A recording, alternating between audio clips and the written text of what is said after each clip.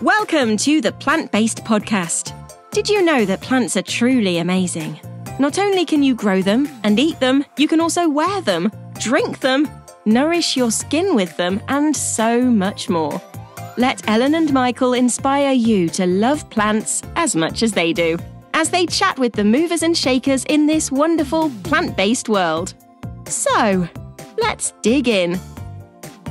Now, we should all be cautious of caring for our environment and making small, sustainable changes in our day-to-day lives. So why not start by making some delicious changes?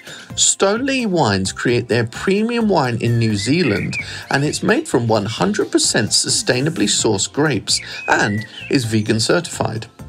Stoneleigh's Sauvignon Blanc expresses vibrancy and fresh flavours of the Marlborough region and is a minimal intervention wine and collaborates with nature. We have a unique discount for our listeners, so you can get 20% off Stoneleigh's Sauvignon Blanc exclusively on Amazon using the code Stoneleigh20.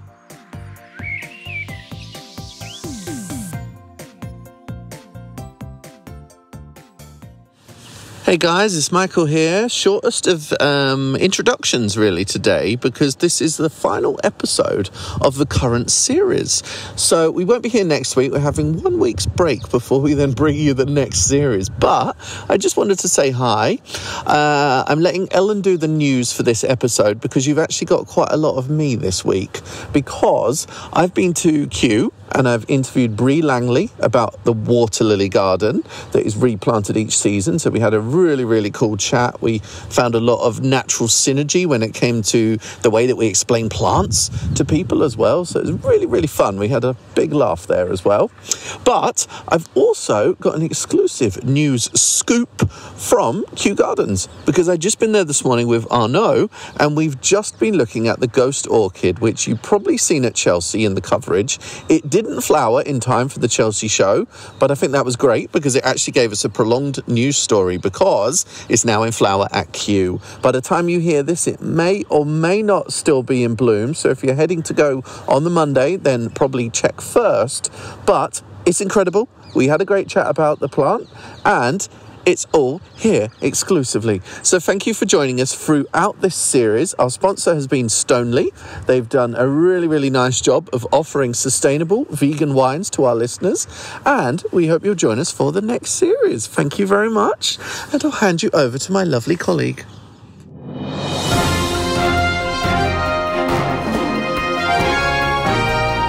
Welcome to the Plant-Based Podcast News, your horticultural news roundup for the week.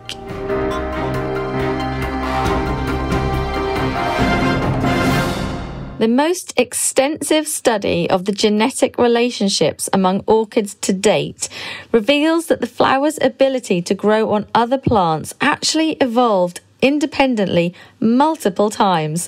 A team of researchers led by Penn State biologists compared the sequences of 1,450 genes from 610 orchid species to reconstruct the orchid family tree and clarify the evolutionary relationships among the many subgroups. And it was actually found the ability to grow on other plants evolved at least 14 separate times. It's extremely rare for a new plant species to be discovered in Japan because the flora has been studied so extensively. But an elegant new orchid has been found hiding in plain sight. Recently, it's been uncovered a stunning new species of orchid that has rosy pink petals that look a bit like glasswork. So it's been spotted on an island in Tokyo. The species has been given the name Speranthus hachijoensis, and it can be found in other familiar environments as well, in the lawn, in parks, in private gardens, and on balconies. So you never know what you might find. The wild orchid Habenaria radiata's pure white petals resemble a white egret in flight, hence its common name, which is the white egret orchid. But scientists recently discovered that in their natural habitat, white egret orchids with the fringe removed produced fewer healthy seeds per individual fruit than intact plants. So hawk moths, which are the major pollinators of the orchid, normally grasp onto the fringe with their mid-legs to steady themselves. Previously, it was thought that hawk moths hovered while drinking nectar, but actually the orchid has evolved over many, many years in order to attract the hawk moths so that they could produce more seed. Isn't nature wonderful?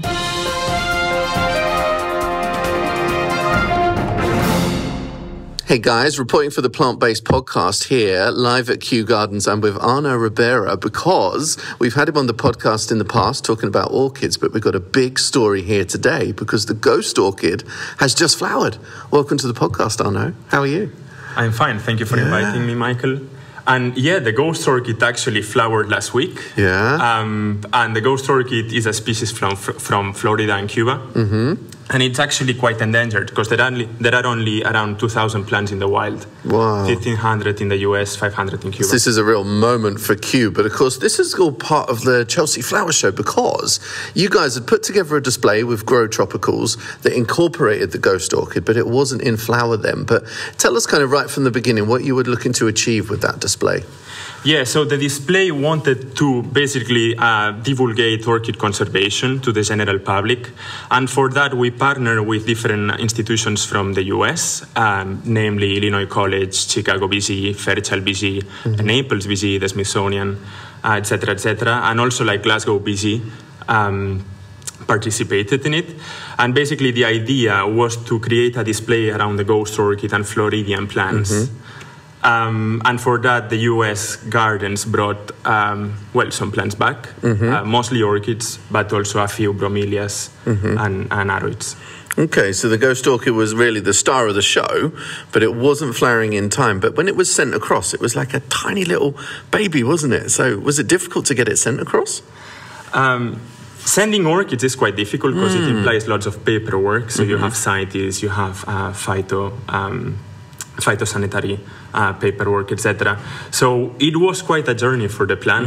This plant we have here, actually itself, when it was growing, it also, went through different places. So this plant here comes from seed that was collected in one of the wildlife refuges in Florida. And then from that refuge, it went to the University of Florida, where the seed was germinated. And from the University of Florida, it was sent to Chicago, BC. And from Chicago, it came to Kew. So, quite a long journey. Yeah, it really is. So tell us a bit of the history behind this orchid, because it's native to, I see, southwest Florida and Cuba as well. And it grows kind of in rainforest areas. Kind of what is this natural habitat and how and why is it endangered as well? Yeah, so this orchid grows in the swamps in Florida. So it mostly grows on cypress trees.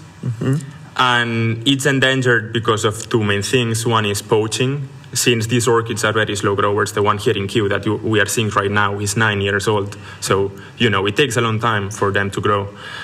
So people might go to the wild, poach bigger specimens. But they are also difficult to grow, so, many times these specimens die. And then there was lots of logging for World War II, so lots of cypress trees were cut down, and this decimated the population of this species. Okay, and the way that it grows, because a lot of people do expect that you'll find orchids in the rainforest and these sort of environments, but this is obviously quite different. And it almost like, is it like an epiphyte? How does it grow? Yeah, it is an epiphyte. It grows on top of the cypress trees. But it's an epiphyte that has no leaves. So for this group of plants, basically they evolved to photosynthesize exclusively through the root system. And what we can see is just a root mass, so no leaves at all of any kind, and just a root ball where a spike emerges. And this is why it also gets its name, because it looks like the flower is floating. Yeah. It's really, really cool, isn't it? Wow. And what is the pollinator for this? The pollinator is a moth. So you can see it has like an extremely long nectar spur. It belongs to the same group as Darwin's orchid, which has a similar flower in a way, also like wide, long nectar spur, etc. And is that moth, obviously you haven't got much of this in the wild, but is the moth still present in the wild as well? The moth is still present, definitely. There's a nice documentary, I think, recorded by National Geographic photographers. And US studio, where they actually went on and discovered who the exact moth species was, because it was not known until like 5 years ago or even less than that. Wow, it's absolutely amazing because it does look like it's floating. It's really incredible. And there's just one flower. Do you think we're going to get more flowers, or this is the only one? No. Normally they only produce one. Sometimes really? I think they might produce a second bat after the first one wilts. Wow. And why do you think it didn't flower at Chelsea? I think it was just timing. Yeah. I mean, this plant normally flowers for around 2 weeks. Okay. So getting it from the US slightly maybe out of season, maybe, because in the wild they tend to flower around July, if I'm not mistaken. So, it was completely off-season in a way. I also shipped across the Yeah, ocean. it's probably a little bit stressed. Yeah, right? yeah, exactly. So you have all these variables that you cannot really control. But it's amazing that we have now got it to flower. And obviously, after Chelsea, it came back here to Kew, and it was still in bud at that point, was it? It was. Yeah, and it was like, oh, is it going to go? Is it going to go? Yeah, it started opening at the beginning of last week. Yeah. So it took probably 2 or 3 days to fully open. Yeah, wow. And I love the intricacies of it. Like, how did it get here from Chelsea? Was it like prized in a car with a seatbelt on, or? In a way, I mean, it had its own plastic box with some sphagnum to keep the humidity. Whoever drove that must have been so nervous, right? I guess so. No, and they had an international news story here. Is this the first time it's been flowered in the UK as well? It probably is. Yeah. Which is really, really cool. And you've had a lot of interest in this now, because it's been in flower since when? It's been in flower since Thursday last week. Okay, and you had visitors flocking from that very moment, right? Yeah, definitely. Wow. And that's why you've got all cordons and different queuing systems here, right? But I love this. This is where kind of horticulture then jumps over into the mainstream, which I think is great for getting people interested in plants and understanding their importance, because you've had a lot of different news titles here, right? Who have you had? Yeah. Like BBC, BBC, World News, Sky News, New Scientist, etc. Oh, that's amazing. And so how many more days have we got to go with this flower? Because it's not really aging yet, is it?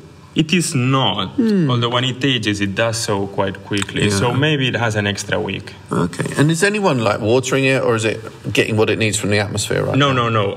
It's watered every day. Because the with misting spray or? Yeah, with fine spray. Okay. And trying not to get the flower too much. Looks amazing. So after flowering, what's going to happen? So after flowering, this plant will be incorporated into Kew's orchid collection. In the collection, we also have 2 different ghost orchids, so this will be our 3rd species. But this one is quite cool because it's probably one of the flagship species for orchid conservation. Wow, that's amazing. Cool. Well, thank you very much. Thank you. Yeah, really, really appreciate it. So, listen to the rest of the podcast, and you'll also hear me talking to Brie Langley about the Waterlily house as well. So, thanks very much, guys.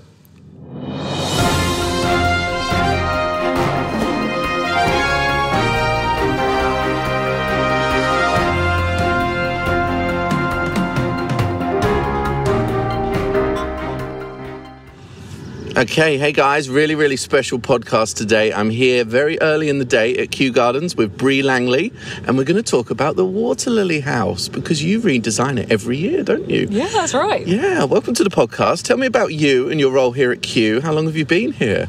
So I've been at Kew for 5 years. I started as a specialist certificate working in the glass houses. So that's like a 1 year focus on glass houses. I wanted to make sure what I was doing. Okay.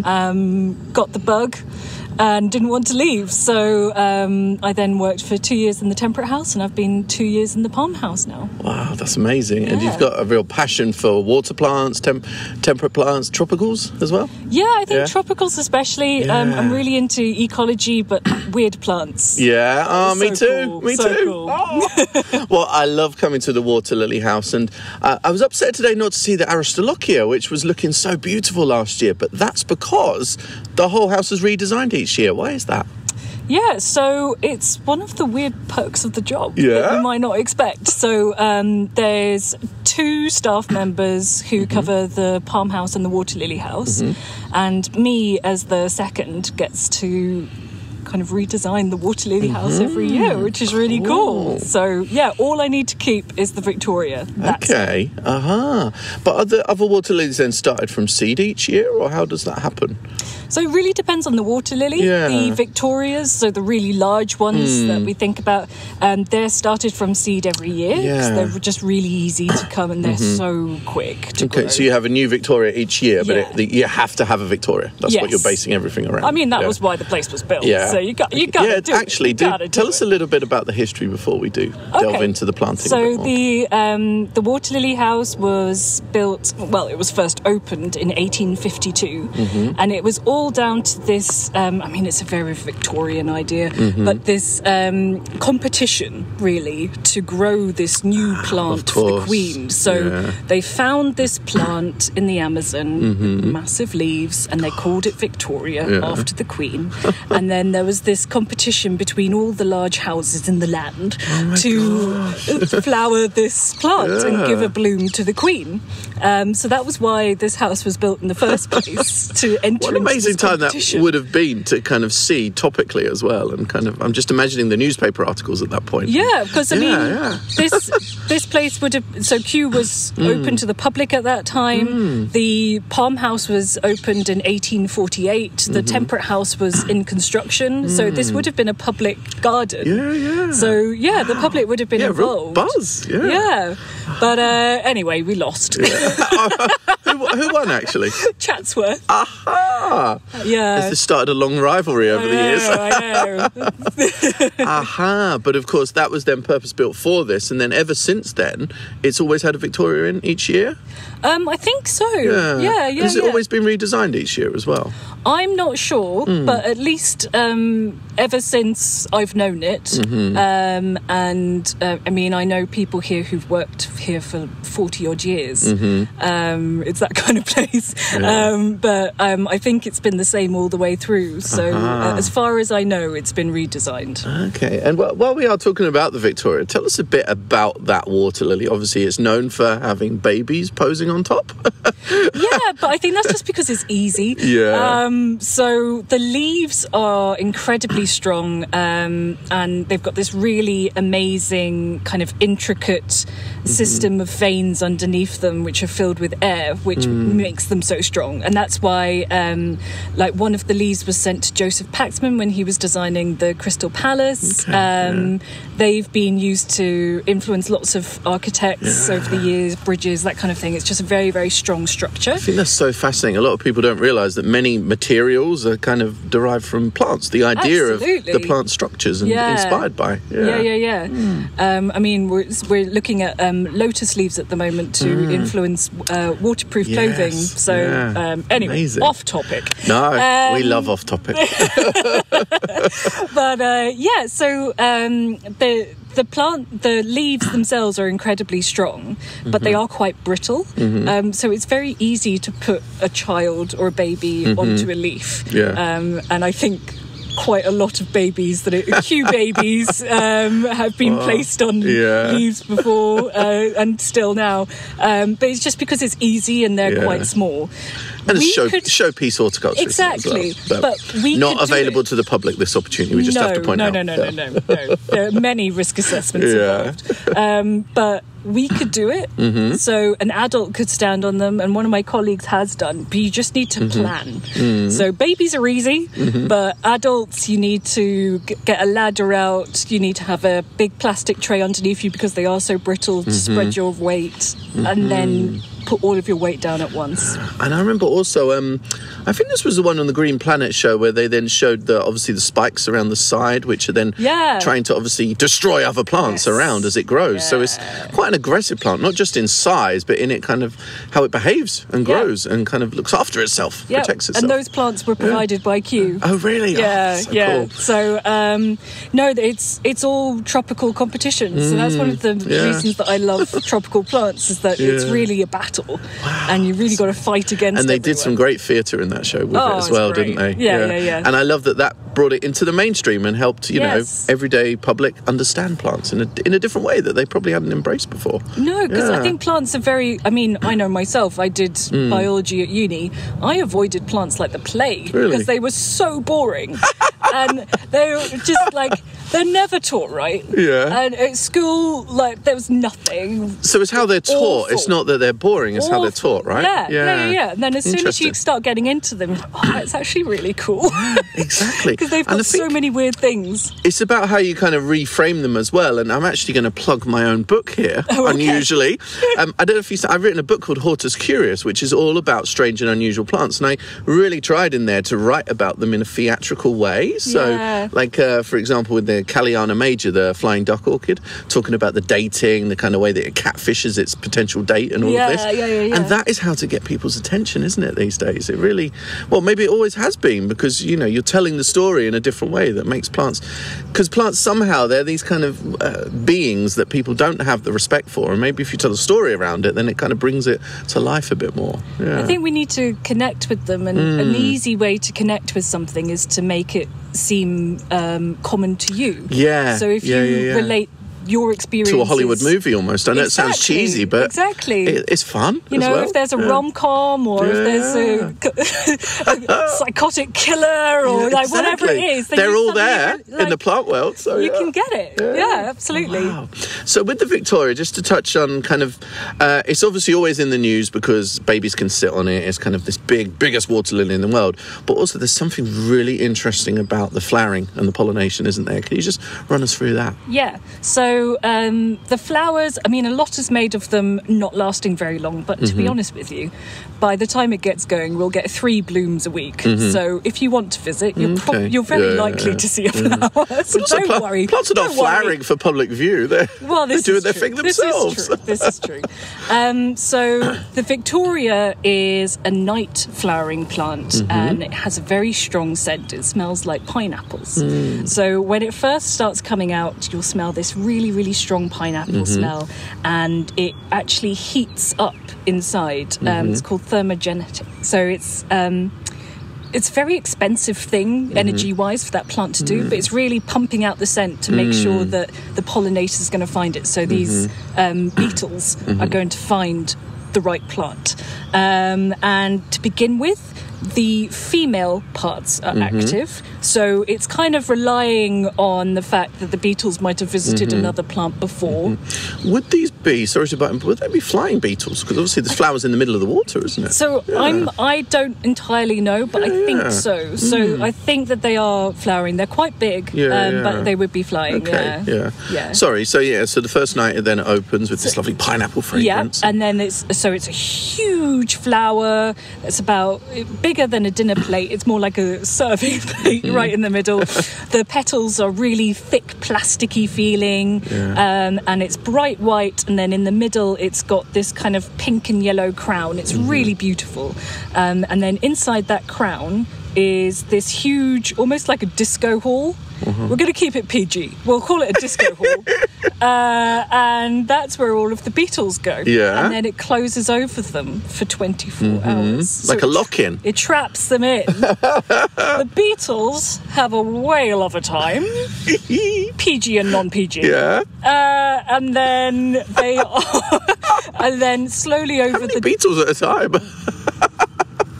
Look, we just leave them too. We're not judging. We're not judging. They're having a great time, however many there are. Okay. And the flower slowly, so it's now closed up completely, and it slowly starts turning pink. And this is a symbol to us as viewers that it's starting to... not become male, but the male parts are starting to become active. We were talking about David Attenborough earlier on, so you can see that as well in the recent series that he's done on the British Isles. It does a really good bit about lords and ladies, the errands. So you can see that the female flowers being active and then the male flowers exactly the same in this. Yeah. Just a bit nicer smelling. So the beetles are trapped. The flower is turning pink. Once it's turned completely dark, bright pink, it will start to reopen again because the male parts have started to become active. The female part is the kind of the dance floor, if you like, of our disco hall, and then the roof is made up of the male parts. So that's where all the pollen's going to come. So when that starts to become active, the pollen starts dusting all of the beetles, and they can then push themselves out when the flower opens and go on to the next flower. So it's a really clever way of making sure that your pollinators are doing the job that they're supposed to do. Yeah, definitely. The beetles, their whole life cycle is kind of around these plants, and the flowers themselves, they get something out of it as well. So win-win. Plants are so much more intelligent than us, aren't they? Yeah. We have to admit this. But then water lilies, they're one of the most early to evolve plants, a bit like magnolias. So they have been doing this for a really long time. Like, you know, we are really recent compared to water lilies. Yeah.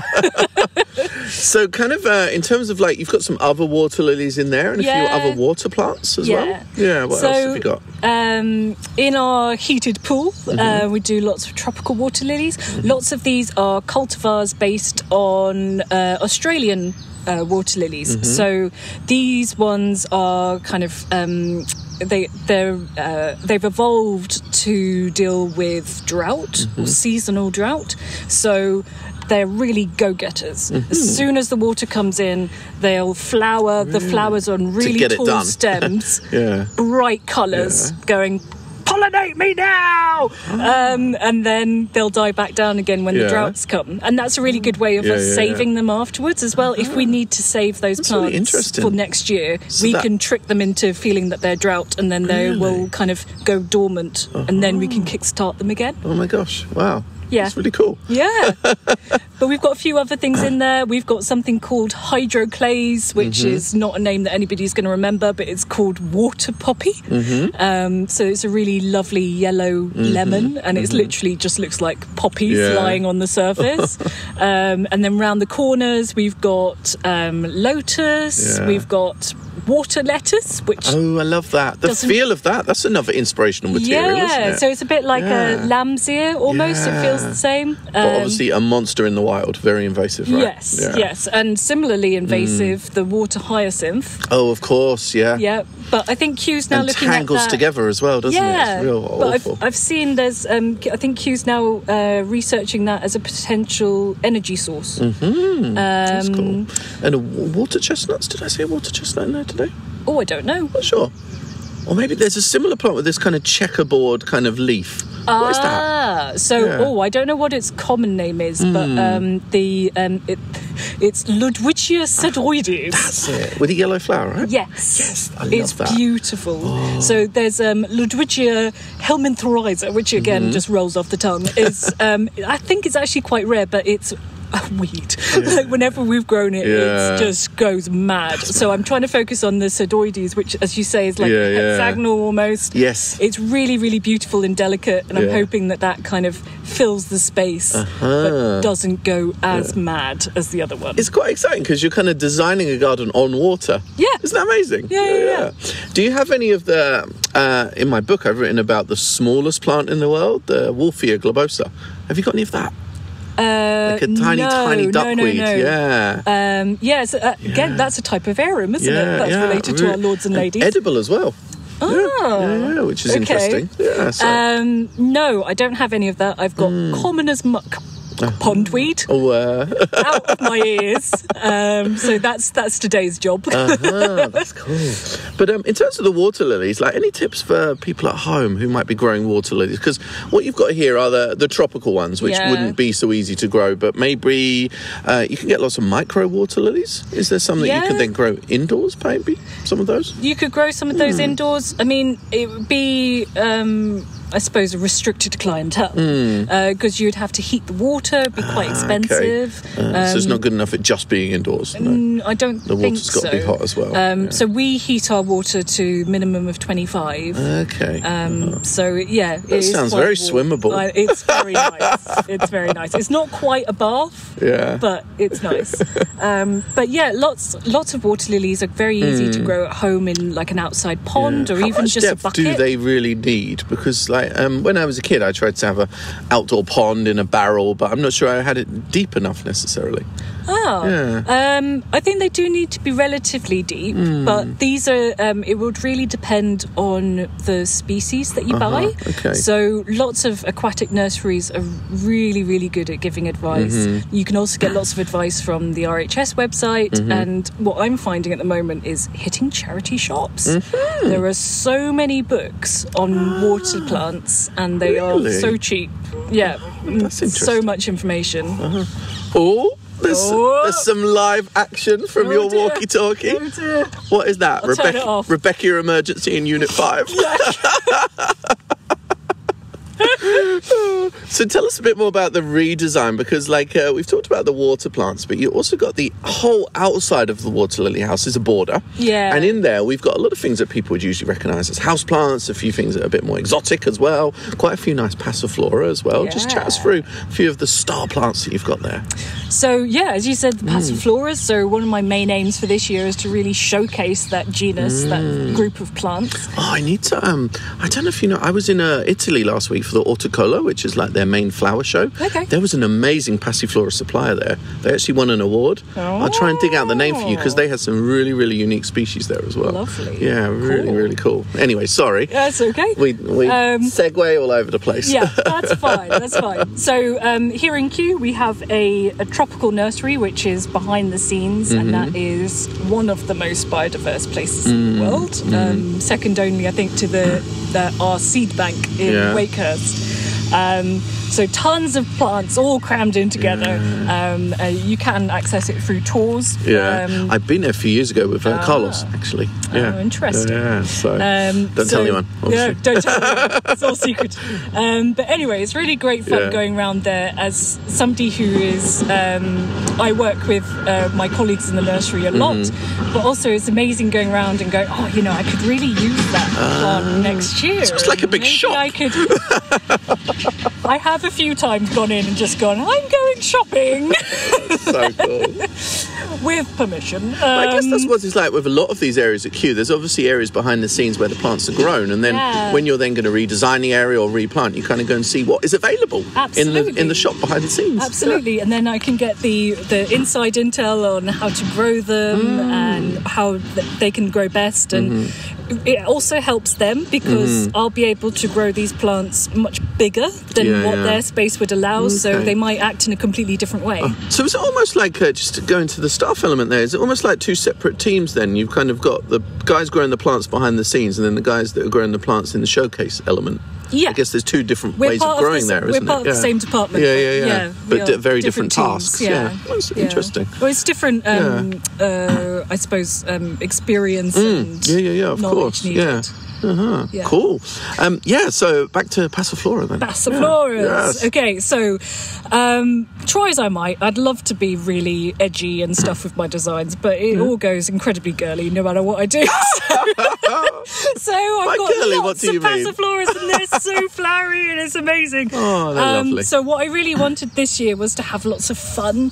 Last year was my first year kind of designing most of it from scratch, and I found it kind of I think I was pairing the plants too much. This year I wanted lots of fun, lots of flowers. So I wanted passiflora everywhere. We're going to get them out the nursery, we're going to get them in public view, and I wanted lots of different colours right next to each other, lots of clashes, and I wanted that kind of continuation of flowers as well. So lots of them will flower lots of the time. Other ones will only flower in spring. Other ones only much later on. So, and they've obviously got the speed to then give you that coverage and that kind of blanket curtaining that you get in there as well. Yeah. Wow, that's amazing. And some of them have a bit of a fragrance as well, don't they? Some, I think some of the ones that I'm finding at the moment are a bit not nice smelling, like Poetida. Of course, But I guess it's always subjective. Yes, absolutely. But also in there, you've got just as you walk in, you've got lovely kind of like rock, kind of mud display, almost looks like paddy fields. Is that the? It's exactly it. Exactly. There you go. Yeah. So I was like, I hope it is paddy fields and not some different design. That was incredibly insulting. How could you not know? No. So, so this year the idea was to make the whole of the entranceway aquatic. And I think we might go even more that way next year. But we've been adding more and more aquatic plants to the entrance. Normally it's just planted just a normal bed. But we've been making more and more ponds, and this year we just did all ponds. So it's all paddy field, it's terraced. I've been mostly influenced aesthetically by the paddy fields in Yunnan. I just find them absolutely beautiful. I love those kind of really organic shapes. They're very uneven. But this is not such a practical place to do it. So these ones are all made out of scraps that I've kind of begged and steal from lots of different teams around the garden. It's beautiful. Scrap metal, scrap soil, scrap grass, scrap netting, bits of wood, nails, just random stuff that people have kind of squirreled away and gone, oh, that'll be useful sometime. And I've gone, hi. Perfect way of recycling the materials. Absolutely. So it has a very kind of organic, let's say, feel to it, but it's big, it's tall. There's 3 layers on each side at least, and we've just kind of made it look really natural with lots of moss and things. But we've got 2 different types of rice. And we are doing successional planting. So I'd really like to showcase how an agricultural system works, how farmers get the most out of their land and to get a successive harvest. So I studied sustainable agriculture as my postgrad. So really interested. And it'd be amazing to kind of transfer that to talking to the public. We often grow rice, but it's very difficult to, as you like that connection with plants. Seeing of course. Rice on the ground, so you'll get it to fruiting how it in grows. here. Excellent. Wow, that's cool. I love the it's obviously not in this there, but there's a black-leaved rice. We do have one called Black Madras. Oh my God, I love that one. Black. But it's it's black to me. Okay. It's marketing black. It's purple and then it's got red edging. Yeah, nothing's quite black. It's really lovely, really lovely. Aha, that's cool. Wow. Yeah. And obviously around the sides we've got other things like a califer, which is not often grown as a houseplant, but could be. And this is with these lovely red tassels, and that is almost one of the plants you have most years, isn't it, as well? Like plants that people perhaps expect from this water lily house as well. A few of those. So this is one of those weird things where different people will pronounce things different ways. I always pronounce things completely differently to most other people, so I would say Akalifa. Okay. It's completely up to you. That would be it's funny because a lot of things, because I spend a lot of time in Holland, so a lot of things I might pronounce in a Dutch way sometimes. No, but lots of people how you're saying that is more of a Dutch way, actually. Because they would say echinacea instead of echinacea, or Achillea instead of Achillea. So but well, this that's is the universal language. This is, I mean, we talk about plant names being universal, but no matter what, you're always going to bring your own pronunciation. It's only universal when it's written down. Yes. So how did you say it? Akalifa. Akalifa, That sounds cooler. That sounds like a rapper. It doesn't matter. Tons of people here say califer as well. So it's just one of those things where your brain has to go, got you now. But it's beautiful because it's got those red tassels, and there's also the one like Joseph's coat as well, isn't there, with all the different colours? Is that right. Yeah. Akalifa as well? No. So that one is a Pseudoranthemum versicolor. Oh, God. Oh, no, sorry. That one is... okay, there's multiple... Or is it a cadeum? There are so many. Okay, so I think what you're talking about there is Akalifa macrostaca. Maybe. Which is a kind of peaches and pinks and whites all mixed together in a bit of green. Plant. Okay. There's also a Pseudoranthemum versicolor, which is like a purple, white, and pink. We'll put pictures up of these guys. Yeah. It's a very there's a lot of different clashes going on. And but that's what you were doing with the design, wasn't it? A celebration of colour, tropical colours, absolutely. Kind of really transporting people to another place. Yeah. I wanted it to be fun. I wanted it to be like kind of stepping into a circus tent. Yeah. And it's just a bit mad and a bit fun. It makes you feel good going in. You know that when you kind of go into a space and it makes you kind of feel uplifted and happy. Do you know what that also makes it? What? Very Instagrammable. Well... Oh no, I didn't think about that. But you've also got on the rails around, you've got Ipomoea, haven't you? Yes. Which a lot of people will know the Latin name for morning glory, but this is a very different one, probably more closely related to sweet potato, isn't it? What species have you got kind of running around there? It's in its look and structure. It's Ipomoea mauritiana, so it's from Mauritius. It's basically just a tropical version of morning glory. It's a kind of...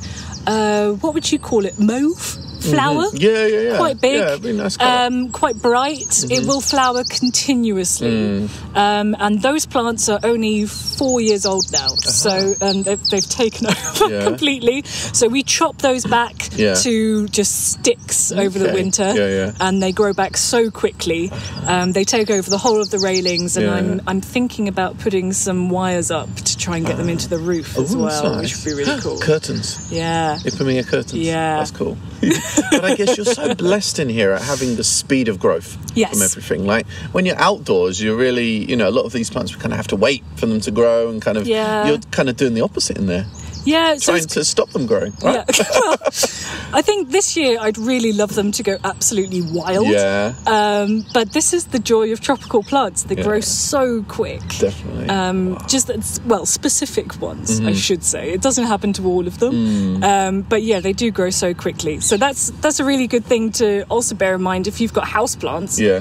They can be so expensive. Just buy the smaller one because it'll get there, But it is, I always find it's very hard with houseplants, especially more tropical ones, because we kind of, a lot of beginners kind of, the plants don't grow or they're not successful and they kind of blame themselves. But kind of what you're trying to do is put a tropical plant from the rainforest or somewhere like that into a UK house, which is already a difficult job, isn't it? I mean, we actually have a much easier deal here because we have the environment and also... of course. All the plants are in beds. As soon as you put a plant into a pot, it becomes so much harder. So people should never beat themselves up. Indoor beds in houses for plants. That'd be really cool.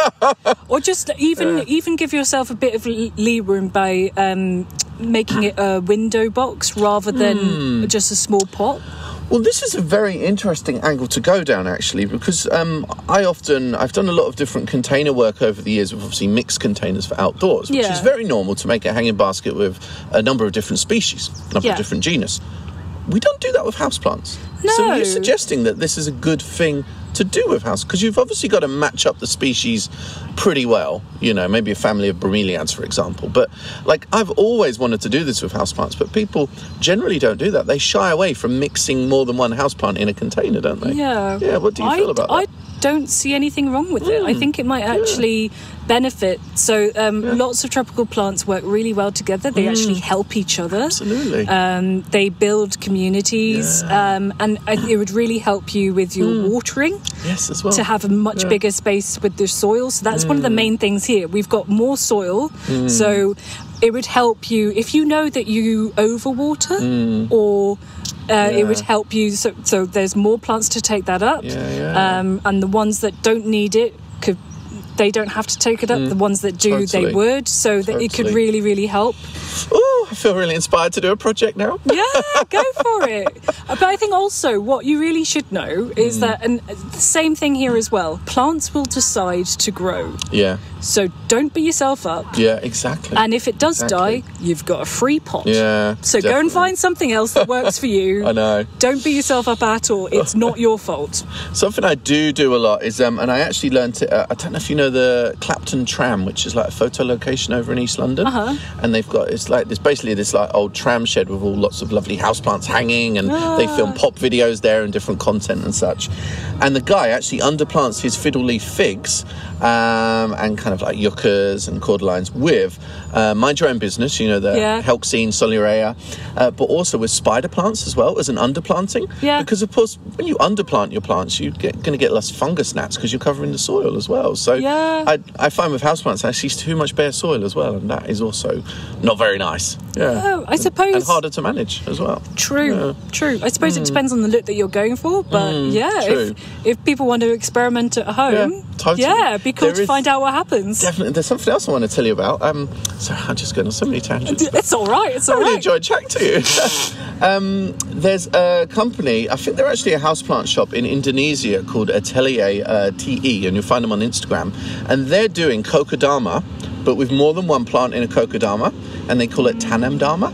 And it's really interesting because they mix up very different kind of species and genus in there, and they look so theatrical and beautiful. And I think sometimes, again, now we're on the path of houseplants, which I didn't expect at all, is we're looking so long term with sometimes planters and containers, and kind of, you know, what I do with a lot of my outdoor container work is, you know, it might look good for maybe 4 months, 3 or 4 months, which is kind of longer than a bunch of flowers would look good. Yeah. And you always invest, you know, I bought some flowers for 20 quid the other day. It's like, I might spend that on a houseplant, but I kind of want that houseplant to live forever. Why is that? You know, it's a weird concept sometimes. Yeah. But check them out. It's really, really cool what they do. Yeah. No, I mean, that makes a lot of sense, because a lot of epiphytes, they build their own communities. So you've got moss, you've got orchids, ferns, everything's living together, everything's helping each other. And that's something we kind of need to get away from. I mean, it's easier in a botanic garden to label everything if it's separate, but I would love it if we could combine things a lot more, because it would look more natural and it would probably help the plants. Totally. And when you look this up, you'll see that very often they're using like Platycerium, you know, the stagthorn fern, and then kind of orchids are then coming through there, and it's almost like it's a cradle for the beauty of the other houseplants as well. It's a real art form. Really is. Yeah. Oh my gosh, I've had such fun chatting to you. Thank you so much. So we talked about the Waterlily house here at Kew, which has been redesigned by you, Brie, and it's redesigned every year. Yeah. People can obviously visit by booking a ticket at Kew. You can buy it on the door if you're a member. You obviously get in with your membership. But what are the actual opening times of the Waterlily house here? So the Waterlily house is open from 10 till 5 during the summer. It will get slightly shorter later on in the year, but we are open from April to October. Okay. And then we completely empty it and start again the next year. And it does get hot in there, right? Because that's why you're in shorts today. It does, yeah. Do you wear shorts in the winter as well? No, not quite. But then I am a wuss now. So I've been used to living in kind of tropical climate. So this is going to be our hottest house in Kew. So it could quite easily be 37 degrees in there and 80% humidity, which it's difficult to kind of describe, but it's almost as if you're surrounded by water. How do you get on wearing glasses? I have to ask. Okay. Patience. Yeah. I just every so often just kind of you've just got to wipe your glasses and just deal with it. Maybe just take some glass cleaner or something. I've ended up just using soap. Not a bad problem to have when you're surrounded by all those amazing plants. No, that's cool. Hey, thank you very much for today. I really, really enjoyed it. No worries. Nice to meet you.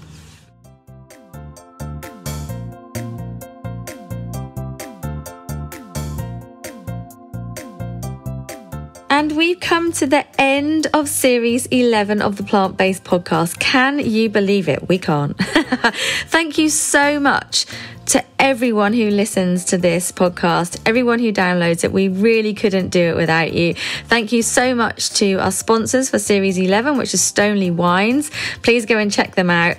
And also to our amazing 4 contributors for Series 11, Megan, a carnivorous plant girl, with all of her amazing information about carnivorous plants. It's really inspired me definitely to grow some more. Beardy Gardener with some awesome gardening tips. Go and follow him on Instagram and social media, wherever you can find him. Alstroemeria Ben, who is always so full of enthusiasm for amazing alstroemerias. He is awesome. Thank you, Ben. And Andrew Wayne, always bringing the gardening tips and the giggles. You must definitely go and check him out on Instagram for his quirky, fun gardening tours and information as well. Thank you so much, everyone, for everyone who's been a guest on this series. And also, of course, I have to say it, to Michael for being, co-podcast host, because he's all right, really. Series 12 coming up very soon, in just 2 weeks, in fact. 25th of June, we'll be back. Be ready to download the first episode of the new series. Thanks, everyone. Thank you all for listening to this week's episode of the Plant-Based Podcast. Be sure to check out our sponsor, Stoneleigh Wines. Their premium wines in New Zealand are made from 100% sustainably sourced grapes and is vegan certified also. Our favourite Stoneleigh Sauvignon Blanc displays fresh and vibrant aromas of passion fruit and citrus with crisp notes. We have our exclusive discount code for 20% off Stoneleigh Sauvignon Blanc exclusively on Amazon using the code STONELEIGH20.